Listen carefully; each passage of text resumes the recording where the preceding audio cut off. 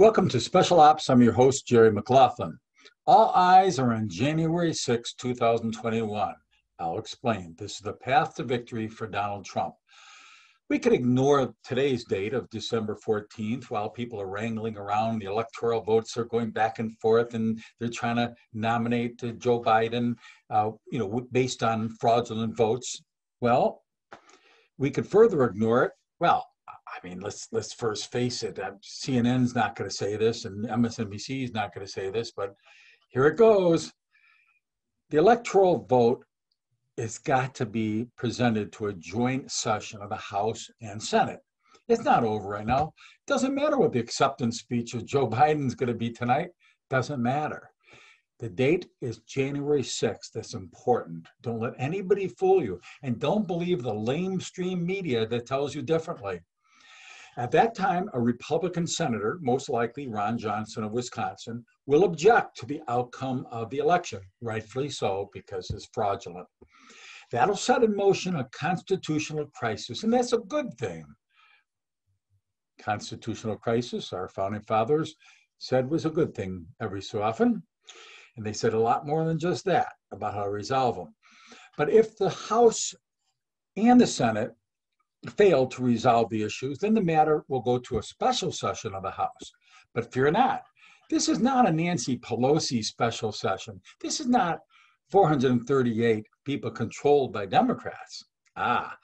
This is 50 people, a member from each of the United States of America. By now, you probably know where I'm going with this. Since Republicans control most states, I know it's hard to believe based on what you see on television, but it's a slam dunk Donald Trump victory for another 4 years. How is it possible? If Biden has 307 electoral votes, as it's expected to be counted by this evening, to Donald Trump's 232 votes, how is it possible? Well, that's where the constitutional system enacted by our founding fathers comes in to settle election disputes. It only takes one member of the House and one member of the Senate to object, and it triggers mandatory special sessions separately, the Senate and the House, to resolve the differences. Now, of course, you didn't see this on MSNBC, you didn't read it in the Washington Post, I'm sure, but it really only takes two people. Peace and love to our founding fathers, just two people to set in motion the very deliberations that gives Donald Trump a second term. Now, it ultimately requires both chambers to deadlock. Both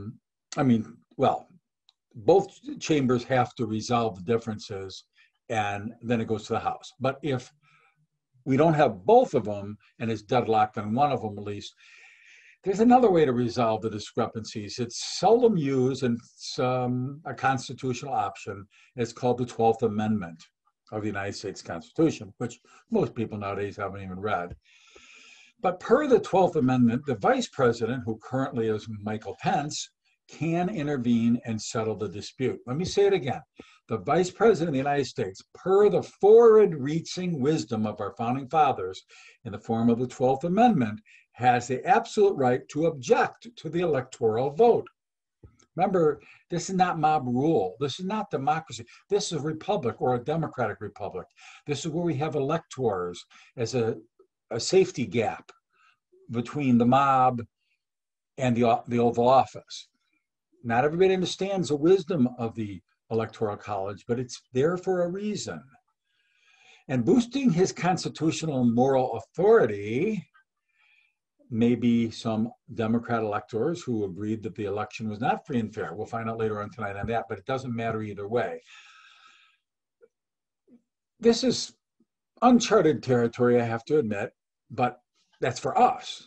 It wasn't uncharted for our founding fathers, who set in motion many checks and balances to avoid ever seeing tyrants take over the United States of America.